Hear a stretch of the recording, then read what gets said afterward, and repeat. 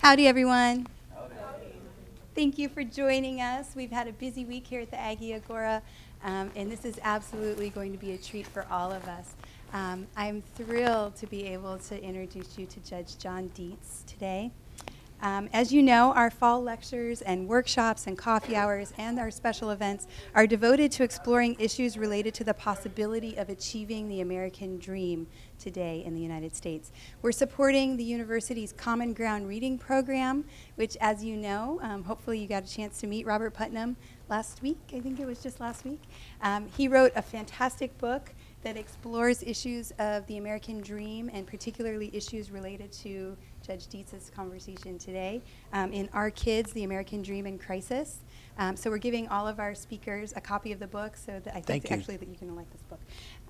So that we can help to spread the good word about inequality in the United States and the possibility of achieving the American dream today, which absolutely education is a part of it.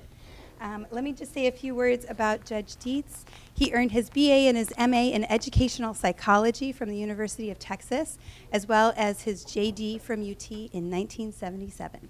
He worked as administrative assistant to Senator Lloyd Doggett. Did I say that properly? Yes, ma'am. Oh, good. Administrative assistant to the Attorney General of Texas, John Hill, special crimes prosecutor, instructor in trial advocacy at the UT School of Law, state district judge, and presiding judge of Travis County. A very, very distinguished resume. Judge Deitz tried the last two Texas school finance cases in 2004 and 2012-2013. Judge Deitz's lecture will give a historical look at the origins of public education and the constitutional duties in Texas. He will discuss present levels of school financing, current gaps in student achievement in Texas, and the implications for Texas in 2050. His lecture includes discussion of the last two recent school finance cases, and please join me in welcoming Judge Deitz. Thank you. Be bought in stores, as you guys know. It's only earned, so I hope you'll wear it with pride. I will. Especially, I'm in search of a good football team, and I hear that I might find it here.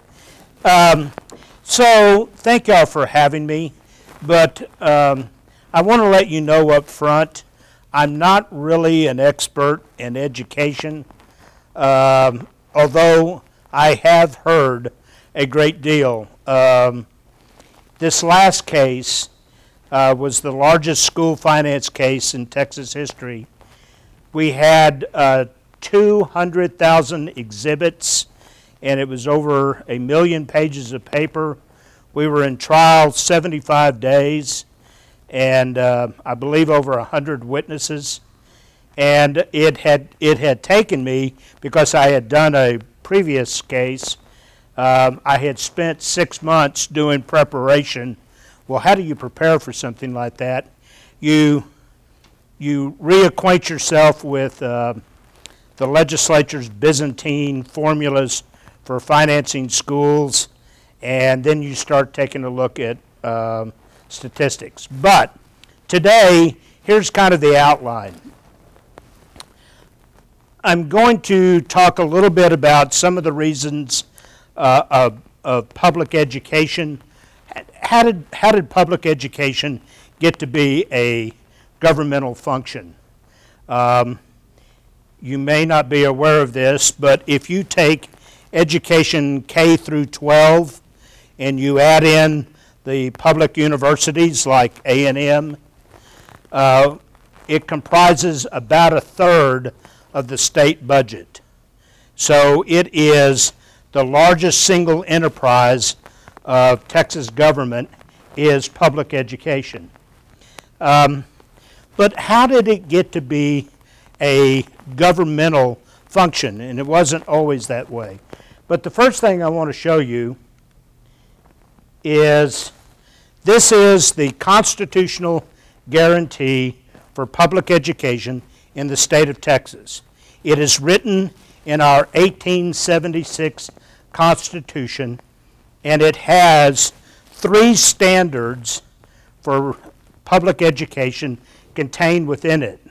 Now, as you read it, I don't know if your response is the same as mine was, but I'm going, who writes this stuff?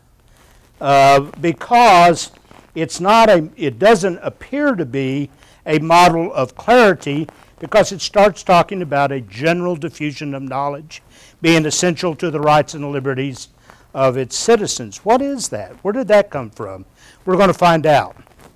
And then it tells the legislative duties. What is it that the legislature has to do? They have to do two things, or actually three things. They have to design a suitable system. They have to design it, they have to operate it, and they have to maintain it.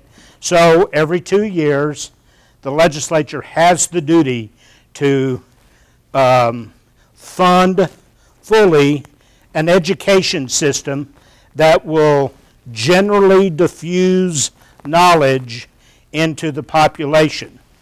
And then there is a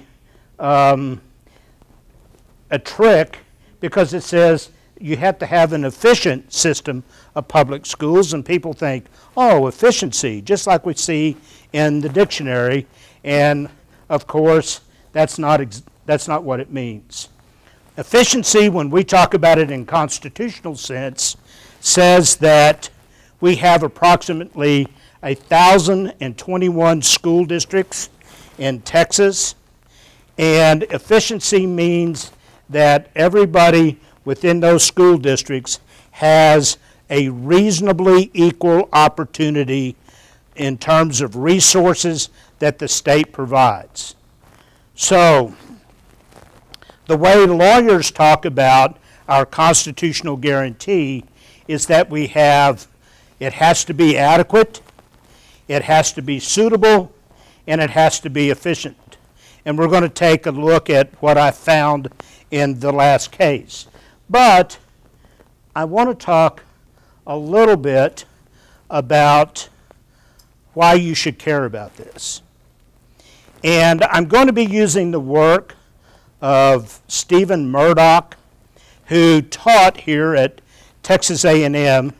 Dr. Murdoch testified in the West Orange Cove 2 case that I heard in 2004, and he testified in the most recent case. He has a book. It's called The Texas Challenge, and it is published by Texas A&M University Press. Dr. Murdoch is now teaching at Rice. When I saw him in 2004, shortly thereafter, George Bush had left the governor's office and became president, and he named Dr. Murdoch as head of the United States Census Bureau. And then Dr. Murdoch has left that position and is teaching now at Rice. And he had a group, and he still has a group, that he works with Texas A&M. And the challenge is pretty much what I'm about to go through. The challenge is this, that the United States workforce is becoming more diverse, and so typically we think that this is a good thing.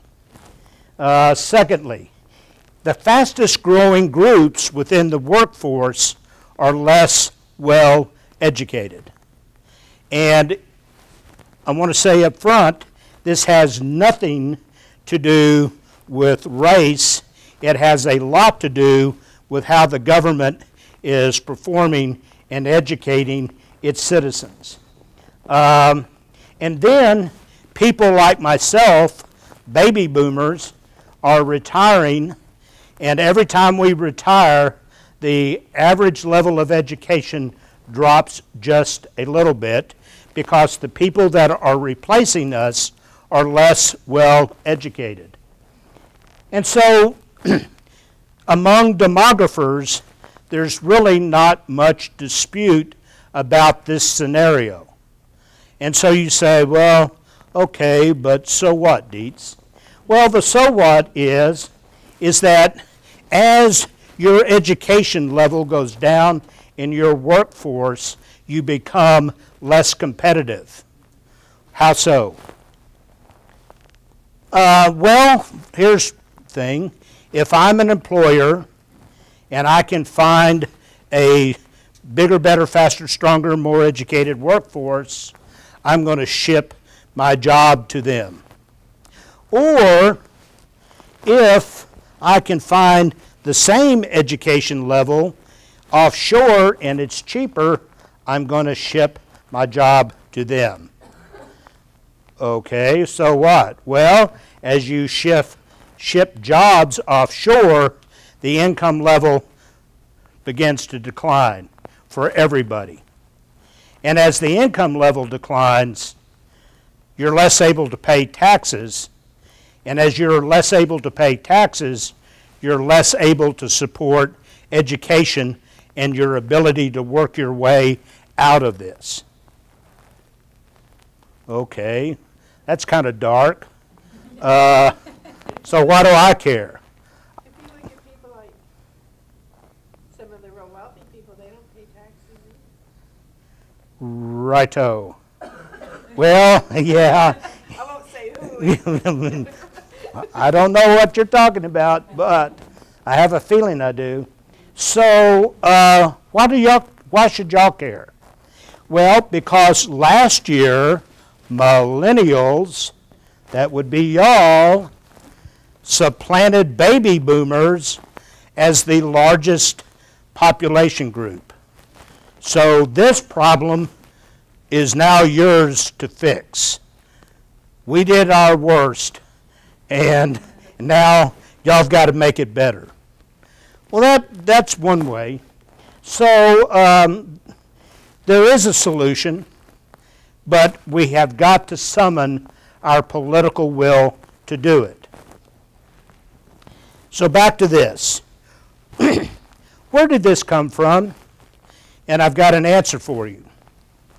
It's 1778, and sitting in his study at his wonderful mansion that he designed was Thomas Jefferson. And he was out looking at his fields and the tobacco he was growing, but Thomas was disquiet. He was worried. Well, why was he worried? Well, they were now in the third year of the Revolutionary War. 3 years ago, or 2.5 years ago, at Thomas's time, some people up in Massachusetts had started shooting at the British, and the British started shooting back, and then it got real serious. By 1776, a Second Continental Congress had met in Philadelphia, and they had asked Thomas, would you draft us the first draft of a Declaration of Independence? And Thomas said, well, yes, I will do that. And so Thomas writes the things that we remember, that we hold these truths to be self-evident, that man is endowed with certain inalienable rights, life, liberty, and the pursuit of happiness, and that we get government is supposed to promote that, and it's only because we consent to what the government is doing, and if we don't like what the government is doing, we can alter it or replace it. So now it's 1778, and Thomas is looking at the Revolutionary War, and he's not sure we're going to make it. Why? Well, for one thing, there are no other governments in the entire world where they govern themselves. Everybody else has got some type of leader, whether it's a king or a chief or somebody that's entitled primarily through heredity to their position, and there are no other models as to what the Americans are proposing. And so he's worried whether Americans are up to it, and so he drafts a bill that he's going to introduce in the Virginia legislature, and it's a bill called a Bill for the General Diffusion of Knowledge. So that's where that came from. Now, Thomas being Thomas, he likes to put his reasons of why he's doing something within the bill. If you recollect back to the Declaration of Independence, he's putting down all the reasons of why we're trying to get rid of King George III and the British Parliament. So it's what Thomas writes in this bill about public education. And he says his first reason for having this is that, you know, governments, they start off really good. Yeah, we're going to do this. We promise this. We promise that. And then over the passage of time, the promises kind of get unfulfilled. And then people get more interested in retaining their power, and they get more powerful, and then they become tyrants. And Thomas says that if we educate every citizen in our new government, if we educate everybody, they will understand the history of tyrants, and they will be on guard against our proposed government turning into a tyranny, and that this is the best way to preserve our liberties, is to have everybody on guard against tyranny. He makes a second argument. We'll need to modify it, but he says that, you know, if we're going to govern ourselves, we sure do need the brightest, the smartest, and the best and the brightest, making our laws, executing our laws, and judging our laws. We need really smart people. And being smart is not just in the privileged class. It's spread throughout the population. So what we need to do is educate the population.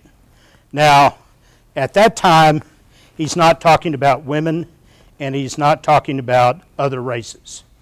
But the rationale still holds, and it's why it's in this Constitution. And then he makes a third argument. And the third argument is, you know, people are going to bitch about taxes. They're going to, I don't even have any kids in school. Why should I pay for? And he says, how much would you pay not to live in a tyranny? And that is equal to the amount of taxes you pay. And if you get to thinking about it, how much would you pay not to live in North Korea? I pay it quite a bit. How much would you pay not to be in Syria at the moment? Well, a lot. And so just think of taxes as a way that we're not living under tyranny. Okay, so he did that in 1778, 1836, not too far from where we're sitting today. There's a bunch of men who are upset with the government of Mexico, and they're wanting to declare their independence from the Mexican government, and they go, you know, we need to write a declaration, just like Jefferson did. And luckily they had somebody who had studied Jefferson a lot, and he knew to write down everything they were disaffected with the Mexican government. And somewhere in there, probably about 16, 17, they're writing, you know, one thing that just hacks me off is that the Mexican government will just arrest you, and they don't even tell you what for. And they throw you in jail. Yeah, put that in there. And then the next guy says, and another thing, when they throw you in jail, they don't even give you a jury trial. Yeah, put that in there. And then the very next reason that they put in as a reason to separate themselves from Mexico was, you know, you look at Mexico and it has all of these natural resources, and they haven't even established a system of public education. Oh, that's good. Make sure that's in there. So somehow in the 60 to 70 year period from the time Jefferson gave his arguments about education in the bill for a diffusion of knowledge, which, by the way, took 25 years to pass, it got here to Texas. In 1845, we had the Mexican War, and Texas said, being a republic is really great, but it'd be better if we were a state. And they said, well, great, you have to write a new constitution. And so Texans did, and in the 1845 Constitution is a provision that is substantially the same as this one. Okay. So we have the Constitution. About 15, 16 years later, Lincoln is elected. People are upset about that, and they start beginning to withdraw from the Union and secede. And Texas has an election, and they go, yeah, we secede too. And then we fight the war and lose. And then the winners, the radical Reconstructionist, played by Tommy Lee Jones, send in the radical Reconstruction government to Texas, and they and people hate it. They centralize everything. There is no democracy. You're taxed like crazy. They have a state police force. You get arrested. And finally, about 1870, they said, all right, Texas, you're reconstructed, and we're going to let you back in the Union, but you got to get a new constitution. They get around to it in 1875. The provision that sparks the most debate in 1875 is this one. People are standing up in the Constitutional Convention of 1875 going, when did education get to be a governmental function? You should do that at home. You shouldn't require, that's not the government. The government, we make laws, we administer laws, but we don't do education. Others stood up and said, have you looked at a map of Texas? How in the hell are we going to get all those kids off those farms and ranches to go to school? Others were saying, I don't know about you, but they didn't send me here to get a bunch of taxes. By the narrowest of margins, this provision passed again. Okay. It just took them some more time in order to get around to financing the system of education, and when they did it, they did a horrible job. And but I want to say something about public education. When did public education first start in the United States? Well, here's the answer. It started when the Pilgrims came. And the reason was most of education had taken place within the family where they came from England and Europe. When they got here, reading the Bible was very important to them, and they needed people to be able to read the Bible. And so throughout Massachusetts and New England, you see them establishing public schools. The first public school, I think, was like 1645 in Boston, the Boston Latin School. But you start seeing schools spread throughout New England. Ben Franklin said, wow, Massachusetts has got a lot of public schools. We need one in Philadelphia in about 1750. But it really wasn't a big deal until Horace Mann started advocating it. But by 1875, when we're putting it in, the United States is one of the most literate countries in the world at that time because of our public education.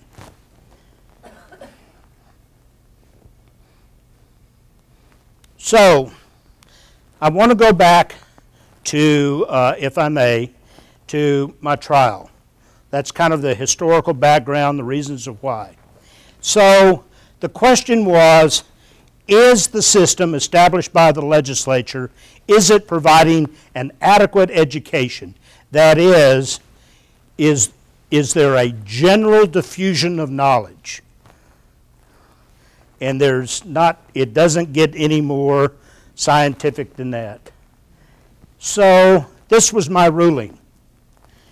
Whatever performance measure you looked at, the new STAR test, the end of course exams that they were going to require students to pass, the SATs, the ACTs, there were substantial, and I'm going to show you a graph toward the end, there were substantial gaps between Anglos, between blacks and browns. And they were in the nature of like 20 points or more. Well, how can we be generally diffusing knowledge if there are these performance gaps? Why aren't you doing something? My question was, why aren't you doing something about the performance gaps? There's another group, economically disadvantaged. They tell me that perhaps somebody else has talked about this, but 60% of our student population, which is approximately 5.2 million school children, 60%, over 3 million, are economically disadvantaged. Okay, so what? Well, here's the so what. When I showed up at school in 1953, I had a vocabulary of about 1,500 words. I probably understood about 1,000 more. Now, I'm talking in generalities, but it was pretty near that. An economically disadvantaged child shows up with a vocabulary of about 500 words. What? Yeah. Well, is that the end of the story? Nothing to be done? And the answer is no. What you can do, it takes about 4 to 6 years to overcome the ravages of poverty, but what you do is you start having after-school programs that aren't punitive, that aren't compensatory, but help the child develop in terms of his academics. You outreach to their parents so that the parents don't see the school as an enemy and are supportive of what the school is doing with their child, and you reach out to them. And in the summer, you do enrichment programs, and so all those trips to the museums that their single parent was not able to take because they were busy working and economically providing for the child, you show the child that there's a big world and there's a lot to be interested in. Now, when I say this, there's another group called English language learners. About 20%, 1 out of 5, of the school children in Texas, English is a second language. And depending on their facility, they're either limited English proficient, English as a second language, or English language learners. Well, is that the end of the story? No.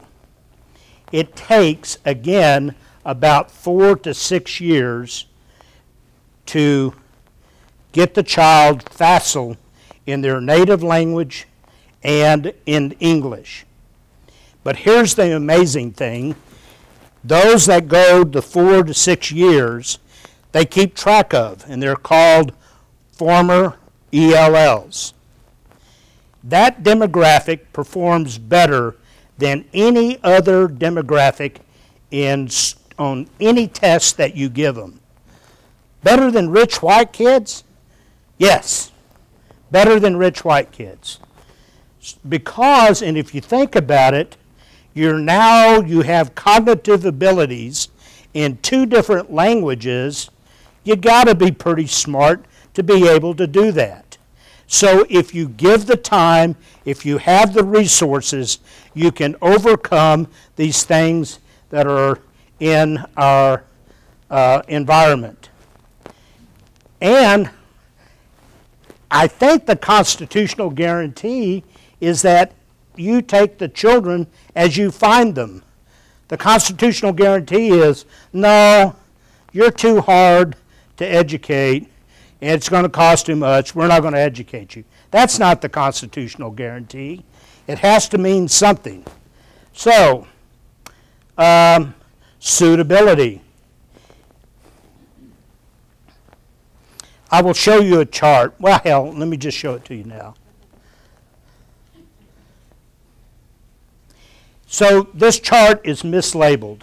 The yellow is constant dollars, and the green is average daily attendance. I did it backwards.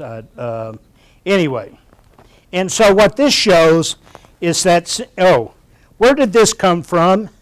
This came from the fiscal size-up published by the Legislative Budget Board.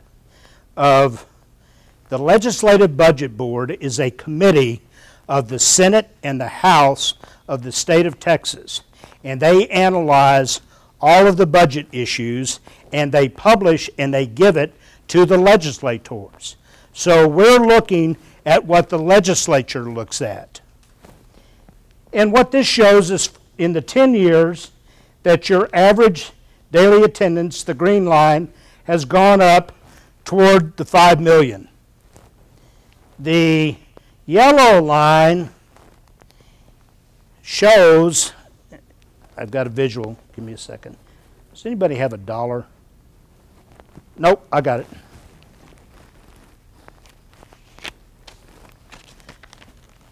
So in 2005, the legislature appropriated money and gave it to schools.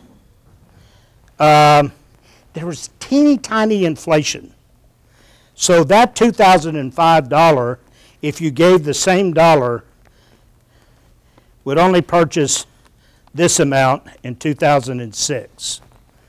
There was a teeny tiny amount of inflation in 2006, and so that $2005 in 2007 would, and then it keeps going and keeps going. And what it shows is that this amount of money in 2006 was down to where that amount of money was. Even though they're giving more money, it's not the same purchasing power because they didn't take into account inflation and the rise in the student population. And so actually less money was going into the school system in terms of what it was able to purchase than 10 years ago. And we'll see in, well, hell, I'll just show it to you now.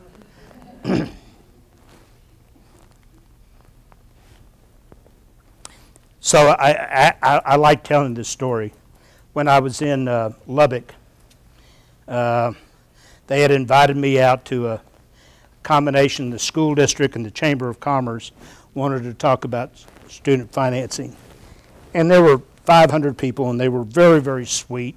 They were very nice. And I talked about this, and I got an audible gasp. This is published, this is also in the fiscal size-up that the legislature gets. And it showed that in this year, 2011, Texas was 44th in the nation in terms of what they were providing per student. Okay. And I said there are 3 amazing facts. First amazing fact, I want you to think of Louisiana and the swamps. I want you to think of Arkansas and the hills. And I want you to think of New Mexico and the volcanic ash. Every one of those states provides more per student than Texas does. Secondly, and I just checked on this, we're no longer 44th, we're 45th. The third and most amazing fact was in 1996, we were 24th. So, as I pointed out in Lubbock, and it seemed to Hunt, if we had a football coach doing this, they would have been fired long ago. But why are we putting up with it with our legislature? So let me go. This is going to be a good one, but I'm not ready.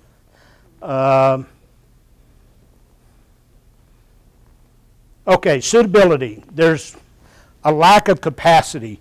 We're not giving enough money. Why do we have Robin Hood? Do y'all know what Robin Hood is? Who knows what Robin Hood is? Could you tell me? The property-rich school districts have to return money to the state, and the state redistributes the money to the less wealthy. How come? It's supposed to produce financial equality between the states. Senator Ratliff, who wrote the bill in 1995 that satisfied and was reviewed in Edgewood 4, testified in 2004. And he said, I was working on this bill, I'd gotten everything done, and I was $200 million short. And I just couldn't come up with $200 million. So I put this thing in where we would recapture some of the local money, kicking the can down the road, thinking the legislature would fix it, and the legislature never got around to fix it, and it's grown into a $4 billion problem. And now it's so large they can't fix it without extraordinary measures. And people go, well, what does that get in there? And they go, oh, this helps the efficiency. This helps even things out. It's because they're not giving enough money. So my finding was that economically disadvantaged students and ELL students are being denied a general diffusion of knowledge because every expert who testified in 2 different cases, every one of them says it takes about 50% more resources to educate an ELL student and an economically disadvantaged student.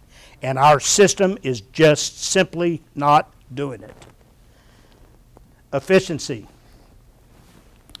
You know, we looked at, when I say there are 1,021 school districts, people go, doesn't that sound like too many? Well, it used to be worse. In 1949, there were 6,000 school districts. But if you think about it, 1,021, that means there are 1,021 school superintendents, 1,021 vice superintendents.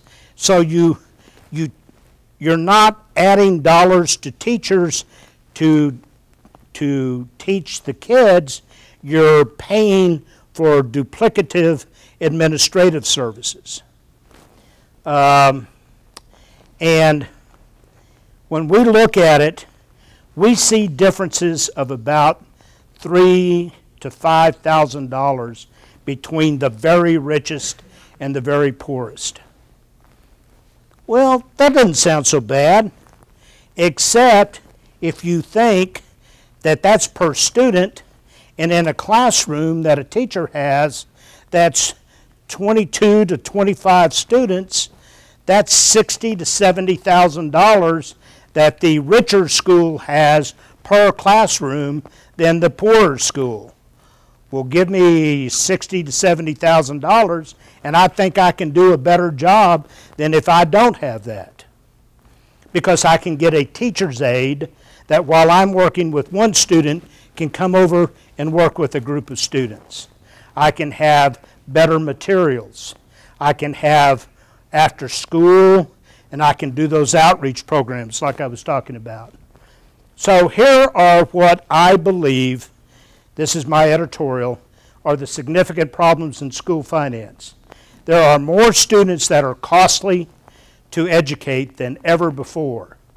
And so far, the legislature is simply not coping with that reality.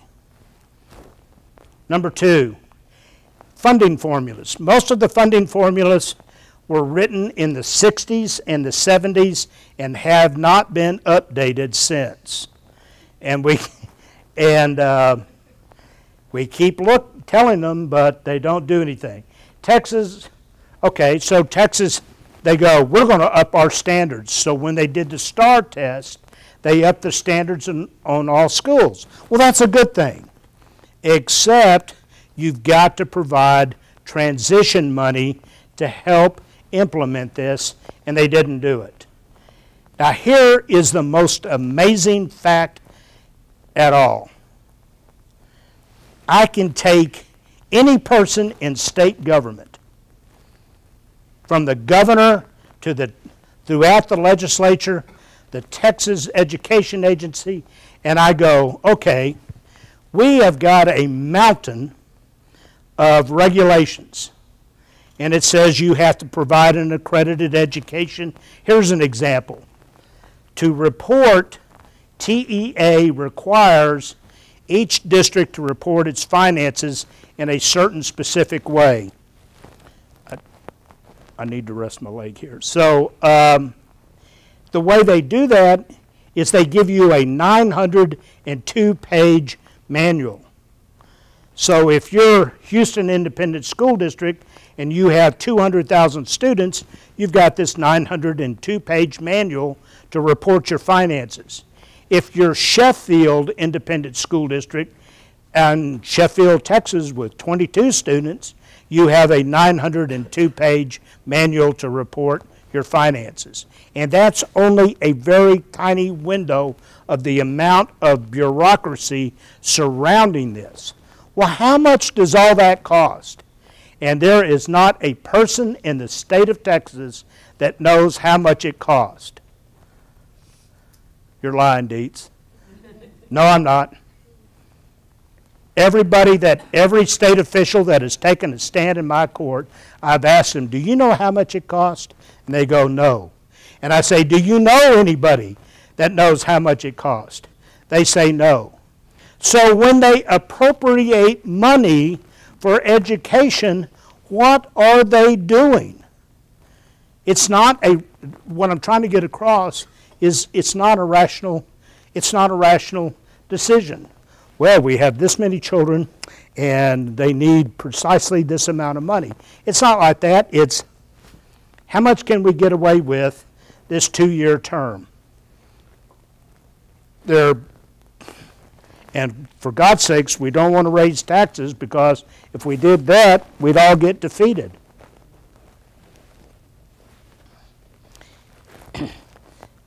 I was interviewed, and I was going down the scenario. I said bad words that I can't repeat here, but it's absolutely positively incredible, and I defy anybody to tell me how much it cost.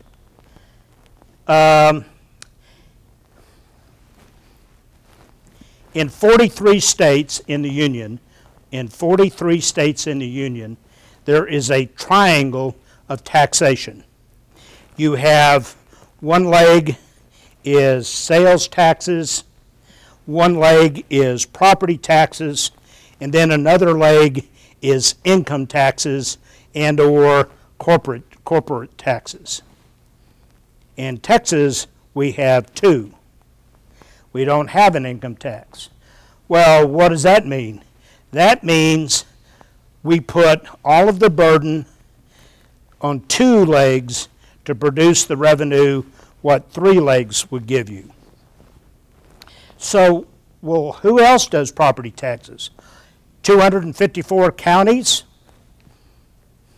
all the school districts, the cities, the MUDs, the municipal utility districts, every special district, the hospital districts, everybody who has got taxation is taxing on the property. And so when you hear people say, our property taxes are outrageous, it's because we're putting everything on the property tax. So what? Well, I'll tell you the so what. Anybody here been to Alice, Texas? Highway 281 south of Corpus. Tumbleweed. So those people can tax the hell out of the dirt in Alice, Texas. They can tax more than you can imagine, and they cannot even begin to raise the revenue of what somebody in Dallas, Texas can generate in Highland Park. So does that mean our constitutional guarantee depends on where you live? And the answer is, it doesn't say it does, and I don't think it does, and so it can't be that, but they're constantly fighting this battle that the dirt in Alice is not worth the same as the dirt in Dallas. We've talked about this. Here we go. So the shaded gray are black African American, the white is Hispanic, and the black is Anglo. And these are the accreditation test in our school system. And you cannot but help notice that there is a substantial gap between the various groups and what they're achieving. And looky here, in 2011, they cut $5.2 billion out of the appropriation, and look what happened. They had been narrowing the gap up until that time, and then look what happened. And this, in my opinion, is unconscionable. And I said it was unconstitutional, because you cannot allow this to persist. If you are, it seems to me, then you're dooming a generation of children that you're not doing the best job that you can for your children. And the thing is that if I put up the SAT, the curve for the SAT, you're going to see a similar type of gap. Okay, so this is, I think I talked my 45 minutes plus, but it is designed for this to be a conversation, and I am open, and in fact, I'm encouraging you to ask me questions or make statements. It doesn't make a difference. But if you don't, say I used to teach at college, I know this, I'll start calling on you. Yes, ma'am. Hi, thank you, that was great. And I'm a PhD student in the College of Education, and I'm also from Connecticut. So I was wondering if you know of the ruling that happened over the summer in Connecticut regarding the cost sharing, educational cost sharing. Yeah, it wasn't very good. Yeah. But, you know, the place to look is Massachusetts. And I believe it was in 1993, Massachusetts made a commitment to educating the poor, and they made a number, and in Massachusetts, the United States ranks approximately 18th in the world, but that's 50 states, you know, and so you look at the average. If Massachusetts was a separate country, they would have the 9th best education system in the world. And so I don't know that they got the answer, but they're doing some things that are right. And Connecticut, part of the issue is, like you were saying in Texas, even though we're really small, each district, each town or area has their own superintendent, school district, and then in Connecticut we have huge wealth disparities. Like we have Fairfield County, which is one of the wealthiest in the United States, and then you have also a couple of the poorest cities in the United States there. And do you have any sense, because in Connecticut we have the feeling that the wealthy towns just they don't want to give up their funding because they feel like it would adversely affect their students to give up some funding. Yeah. There's been a battle. We first started having school finance cases in the late 80s. It followed a case that went to the United States Supreme Court that came out of San Antonio called Rodriguez. And it went to the U.S. Supreme Court, and the U.S. Supreme, and it was a equal protection argument. Judges, we're not getting the same equal protection of our laws because they're doing this terrible stuff in education. And the Supreme Court looked at that and said, well, if we grant this, we'll have a lot of these cases. No, this isn't a federal question, they said. And so that is what sort of spawned school finance litigation. You'll see it in New Jersey, New York, just Kansas, Colorado, just in a number of places. And so they said, really, the U.S. Supreme Court said this is a matter for the states. And so that's what kicked off the state litigation. So in the late 80s, Edgewood School District in south side of San Antonio started these things talking about the efficiency. And the Supreme Court at that time in Edgewood 1 ruled that it was a constitutional deprivation. The Constitution was being violated, and put an injunction on the legislature to fix it. Well, the legislature goes, here, we'll do the least amount possible. Does this pass? And that became Edgewood 2, where the Supreme Court says, no, that's not it. And then they did and sent it back. And again, we're going to shut down the schools.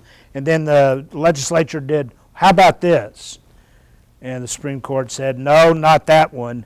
And so that's when Edgewood 4 came up about what I was talking about, where the $200 million in the Robin Hood came, was Senator Ratliff designed the bill, and he couldn't cover 200, and so he just put a patch on it, and then that became the law. Following that, in West Orange Cove 1, a rich district was going, you know, you're taking a lot of our money away, and you're not leaving us with enough to educate our kids. And that became West Orange Cove 2, which I tried in 2004. The case that I tried in 2012, 2013 was all of those cases. And I think with the ruling from the Supreme Court that we got on my case, which was, no, everything looks okay. Could be better, but it looks okay. I think they were trying to get out of the school finance litigation business.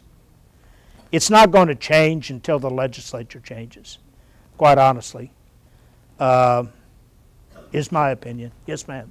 A couple weeks ago, we heard from a local municipal judge here, Judge Spillane, Ed Spillane, and he wrote an article in the Washington Post about why he refuses to send people to jail for debtor's prison, right? Mm-hmm. So the government or the municipal court fine. So he's developed these programs. And what we learned from that talk was that municipal governments don't have enough money, and so they hide the fact that they don't have enough money.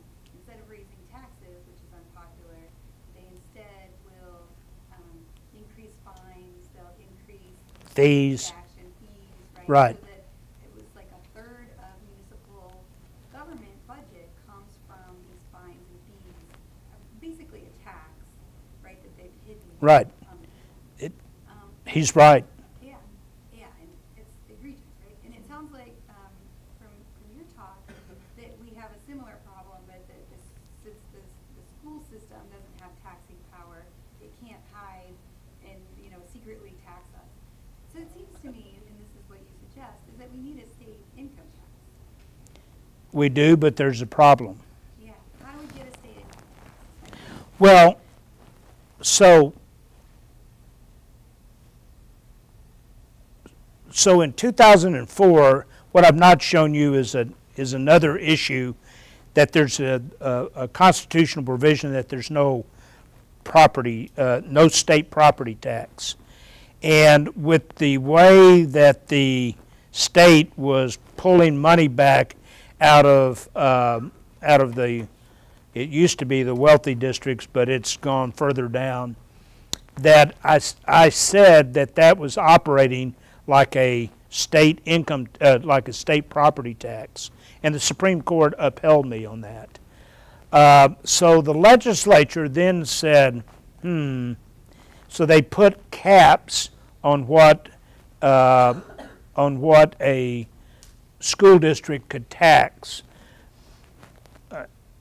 And here's where that became a problem. So you could have $1 and then you got 4 cents, $1.04.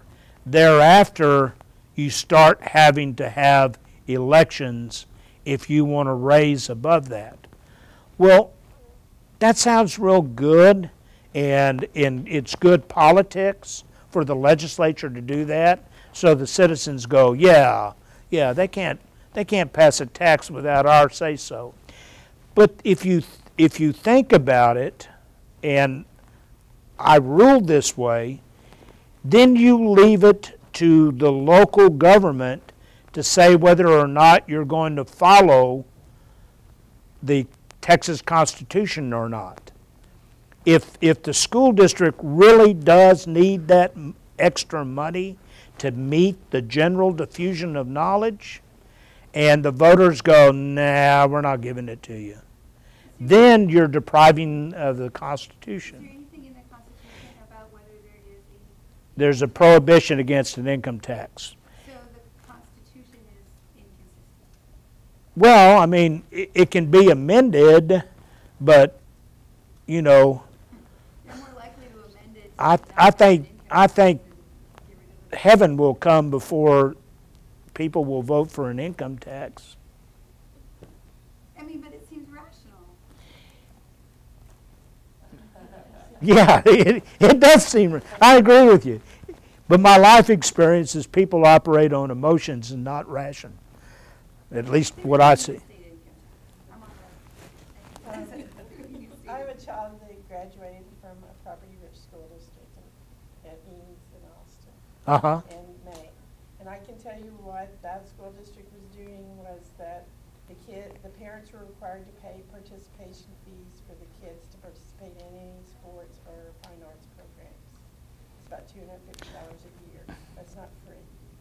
And they also had a nonprofit foundation, Eames Educational Foundation, that the parents were pressured into donating money to. That foundation paid for teacher salaries. It paid for graduate school programs for the teachers. It paid for school materials.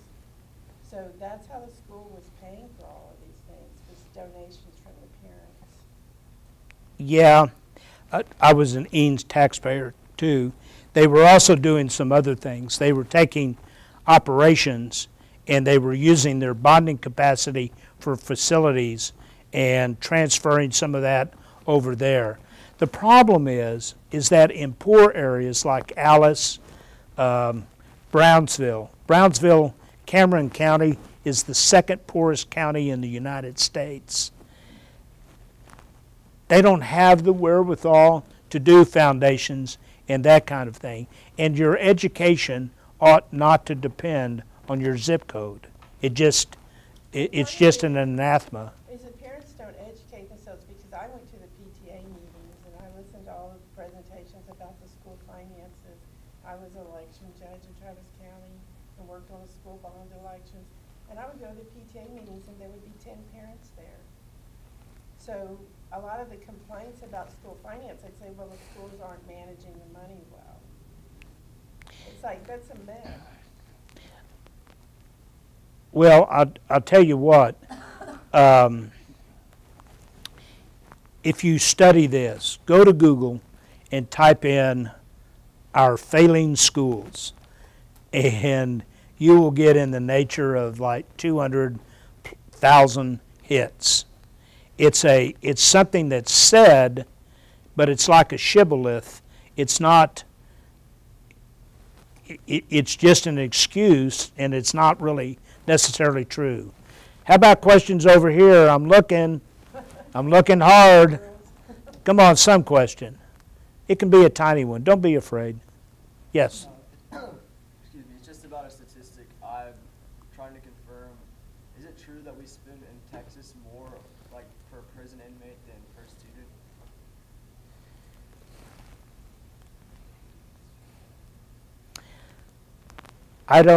I don't think that's true, but I don't know. Okay.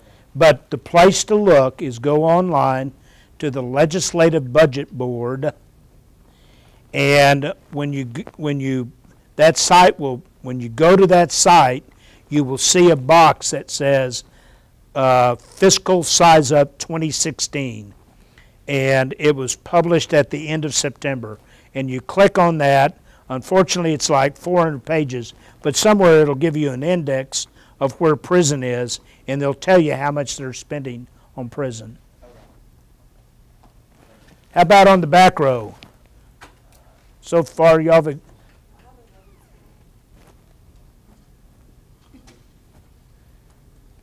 Well, that left just the three of y'all.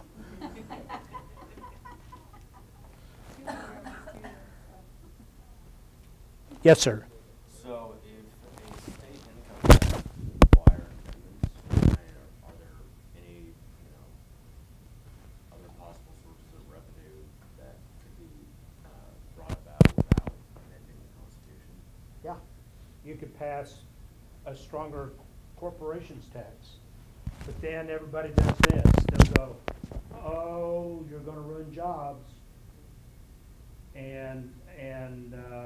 So what they'll do is to put more of the load on the sales tax and the property tax. Because jobs, better you should deprive a child of education than ruin the jobs process. Yeah. So I mean, even if you argue that, you're going, that further down the line, they're gonna be getting better workers, they would still do that. It makes no sense, does it? No, I don't think it really doesn't make much sense. Because if this scenario that I showed y'all up front plays out, it's not going to be a pleasant place. In 2050, it's not going to be a pleasant place unless we change it. And I think if you look at Dr. Murdoch's book, which I strongly, go to the library, look at it, but I think he'll make the case as to the economic. Let me give you just some statistics that I remember from Dr. Murdoch. So if you get an advanced degree and you compare yourself to someone who doesn't graduate from high school, you will earn $1.9 million more in your lifetime than a person who doesn't graduate from high school. That makes those student loans look a little more palpable. Another statistic, and this one came from 2010 when we had the Great Recession. The unemployment rate among high school persons without a high school diploma was 13.9%. The unemployment rate among college graduates was 4.9%. Well, that makes a pretty good case about going to college now, doesn't it? But we've got to keep the kids in school. And one of the things that happens, and I invite you to do this, do your own research. They're playing fast and loose with dropout numbers.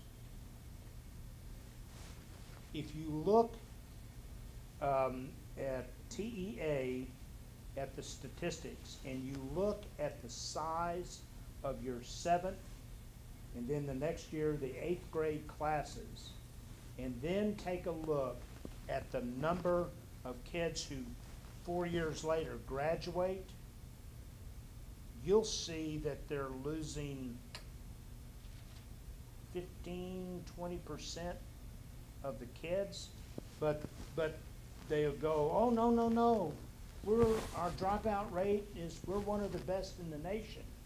And that's because a kid who's been showing up doesn't show up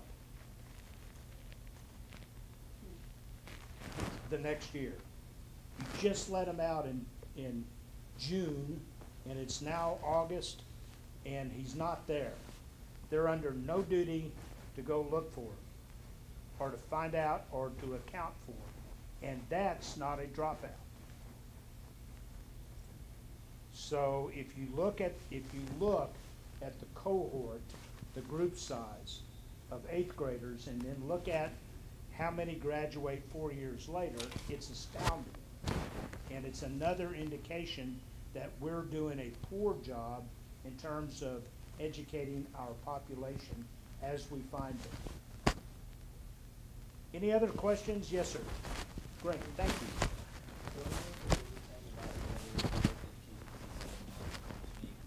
General piece of knowledge through like the STAR test, the SAT, and you're saying that we're not helping with the transition. So what do you think is the best like approach to figuring out how we're going to solve like that gap through the transition? Because I know like that would have been really helpful in high school because like a lot of schools now are like increasing their standards. I know A&M is too for like your SAT and all that stuff. So how do we approach that? Well, again, I repeat, I'm not an expert on education, but here are the things that I've heard. It's a good thing to raise standards because, as I used to point out when I was a juvenile judge, you're in competition now with people from Singapore, Belarus, all over the world. And so to be smarter is a good thing. The problem is it takes a while to transfer into that. For instance, they had a huge number of kids not passing the STAR test. And there was a big hullabaloo. Well, the school districts did not have money to do compensatory education that summer for all the ones who didn't pass the STAR test. Oh my gosh, they're not going to be able to graduate from high school. And it got to be a real problem, so much of a problem that in the last legislature they said, okay, we set up this system that you got to pass these tests, then you got to take the end of the course, and if you don't pass. And they said, do you realize that you're going to lose 200,000 children who can't graduate because they haven't passed the test? And the legislature went, okay, we'll do away with the courses. Another problem solved. But it undercut the whole reason that you're trying to do that. So if you're going to do it, you got to put your money where your mouth is. You got to really do it.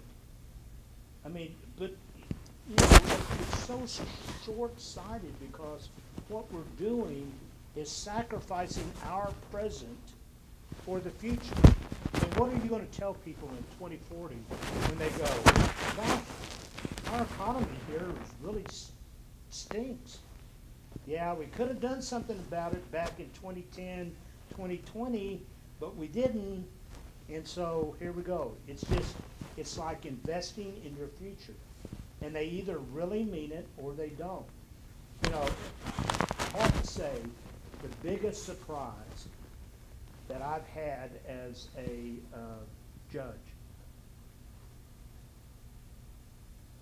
is I thought, I mean, I take my job seriously. I mean, it was a privilege to be able to consider this and to contemplate it and learn about it and think about it. I thought that people would be outraged throughout the state. I thought, yeah, okay, this will get them. They'll go, you know, And they got rid of a couple of legislators. I've got really a scrapbook of nice editorials in newspapers, but there just really hasn't been the momentum to make change. And until there is, it's not going to get any better. I mean, the legislature has convinced me they're not going to fix this problem on their own, because I might get not voted again. Yes, ma'am. Schools and private schools play into this kind of gap. Well, I hope I'm responsive to your question. In a couple of things. I think we've got to continue to do a better job at innovating. You know, when the first schools start off, you had to study Latin, you had to study ancient history, and a little bit of expression, but that was pretty much it. I heard of a school, a Leaf, on the western edge of Houston. It's a school district. They have to serve 84 languages. It has a tremendous immigrant population. And there are 84 different languages in the school. They have a magnet school for people, and it has no football team, no basketball, no nothing except academics. In their class, they take pre-calculus, they take trig, algebra 2, pre-calculus, calculus, and some advanced math. And they put all of those classes together. So instead of having 5 teachers, they have 1 teacher. But then they went and hired like 3 Rice graduate students to come help the teacher, and they do it all at the same time. And so you'll have maybe a really smart graduate student helping you out on your, if you don't understand how the math works, somebody helping you out. And that way you leverage a teacher who's costing you $40,000 to $60,000 a year, and you're paying the graduate students a lot less, and you leverage the power of that teacher. That's great innovation. It should be studied. If it really works, then it ought to be replicated wherever it can. Private schools. Where I get nervous is when we start talking about vouchers. And here's why. So if you take public money, you have to do a couple of things. You have to not discriminate on the basis of race, age,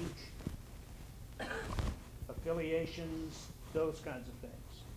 Moreover, you have to take care of disabled students. Private schools don't do that so much. And so when I hear about vouchers, what I hear is let's take money away from public education and put it to where we just have people like us. And it's political.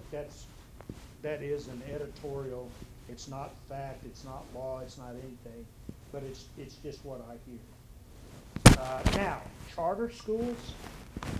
You know why charters work? Remember all that regulation I was talking about? They have a lot less of that regulation. Now, in exchange of which, we don't pay for their buildings like we do at school districts with bonds. But charters operate under a lot less. Personally, I think what they ought to do is they either ought to set fire to all of their regulations and start over and do it one by one. Do we really need this? Yes. Okay, we'll do that one. Do we need that? Not so much. Get rid of it. Because we're just drowning in bureaucracy. Drowning. And nobody takes a look at it. Well, why are you doing it this way? Because that's the way we've always done it. Does that answer it? Okay. Yes, ma'am. So I teach a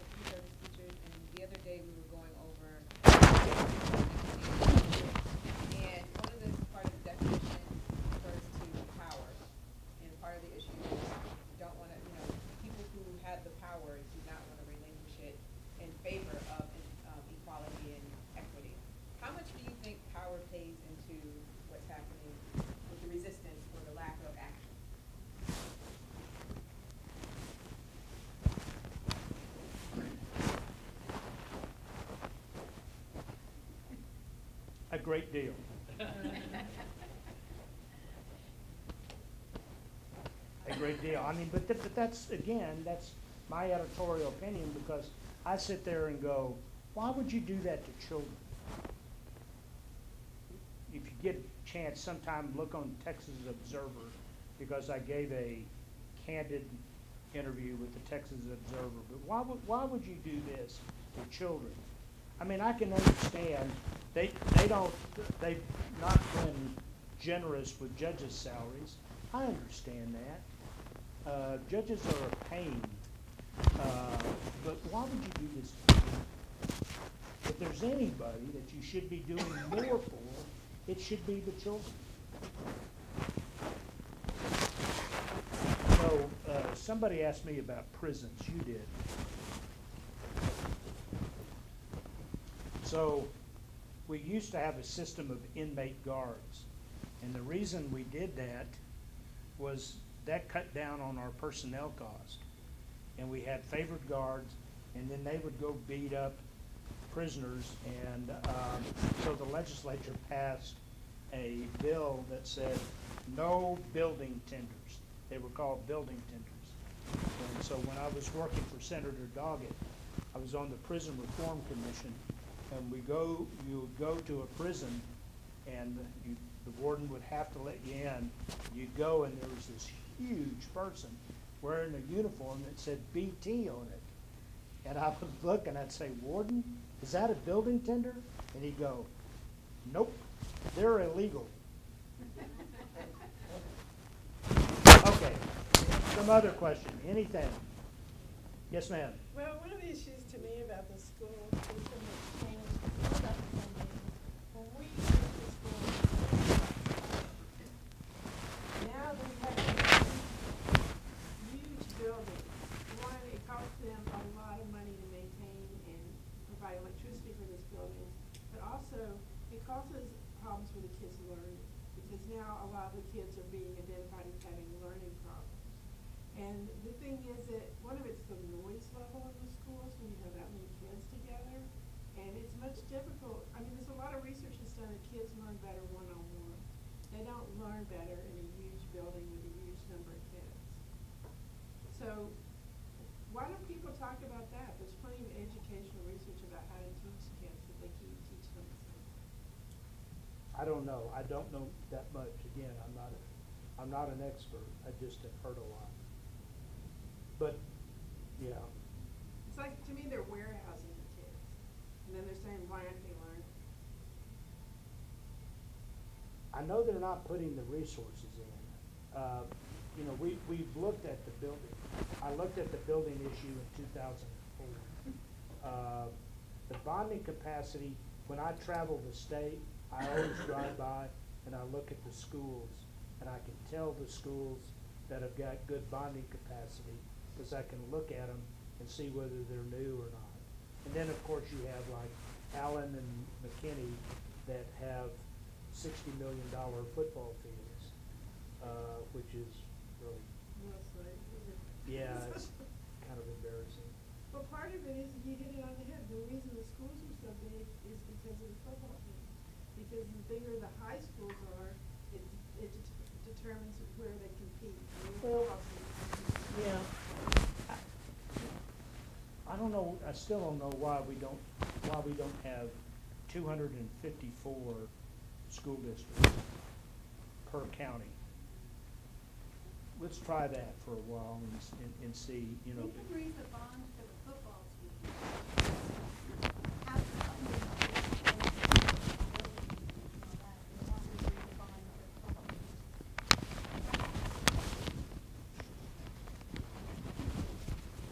People would pay Because people for would football. want, if they wanted to play football.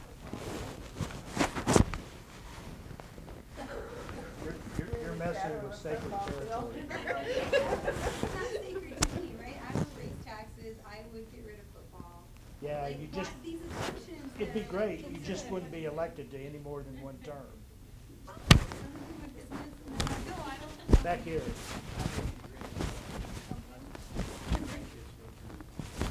Private school for writers, but in that private school, they're using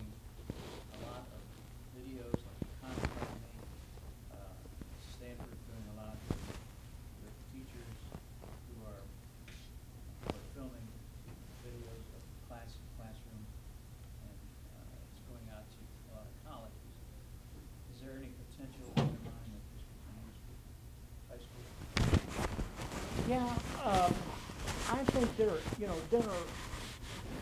are all sorts of things that can help students. We know this, right, from study of technology. People in the proprietary end of education are there to make money. In order to be true to their shareholders. So, like, if you look at Pearson, the people that were doing that, the state of Texas paid $4 billion to come up with the STAR exam. They're doing it for money, but there are a number of technologies and a number of different things that we could be doing, and there are places at universities to where they study this so that people don't have to continue to reinvent the wheel. And we need things like that in Texas and elsewhere, where if something's working and it looks like it's working good, learn how to do it and adopt it rather than getting a grant and spending money and going to study. Just replicate what you know that works. $4 billion to write a test. Well, it's very complicated. And you have the notions of validity and reliability. Yes, ma'am. So on the right, this new online education that you can take this fall in Texas. How do you think that would affect campers that opt out? No, I think there are things where online education, computer education works, but there's also not a substitute where somebody comes and goes, you know what, you're doing a really good job. You should be proud of yourself for solving that problem. You know, the things that teachers do on a daily basis. Can I tell y'all, for me, the fascinating story I learned during school finance is a school teacher in Brownsville, Texas. His name was J.J. Fajardo. And I got to talk with him.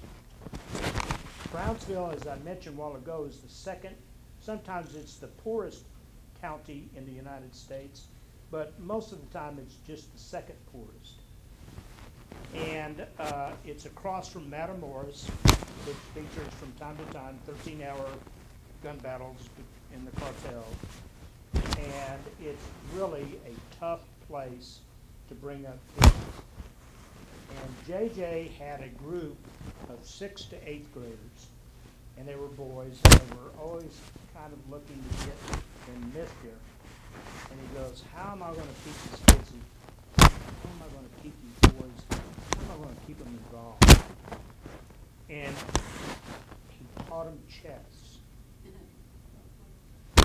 And now, I was 8th grade chess champion. So here I'm an expert. I never got any better, but I was 8th grade on hell on wheels. So he kind of spread around. In 2 years, his school won the state chess championship, and it was the first time for 7 years in a row.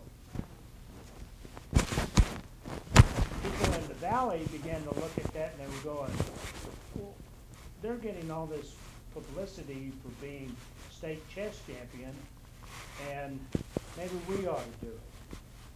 Currently, the Brownsville Independent School District has 4,000 children participating in chess with tournaments on a weekly basis. And the way I found out about it was a teacher was testifying from Harlingen. And as she testified, I looked up Sam Houston Elementary School, and I see that they're announcing their chess championship, that they have won their first state championship. And it features this little kid and they scrimmage against high schools and others, and they have just won the state championship. And then it spread to the University of Texas at Brownsville. They wouldn't let them play football, but Brownsville became they started providing scholarships for chess teams. If you go to the United States Chess Championship Chess Federation's website, and they'll show you pockets of interest in chess. The biggest one is New York, Boston, and Brownsville, Texas. And it was all because of this one teacher trying to figure out how to keep his kids in school and how to keep them involved. And I mean, you go down in the valley now, and there are chess tournaments every week. And so I'm a big fan of teachers, but I'm not a big fan of incompetent teachers or teachers who don't care anymore. And so I think we ought to pay attention to that and get the best teachers we can, because they can make just huge differences. As I use this example when I announced my ruling, most of the time people would look at those children and go, oh my gosh, they're English language learners, they're not going to be able to succeed. And with the right interest and the right tools and the right motivation, these children can succeed. We just have to provide it. So I think I'm about talked out. Thank y'all so much.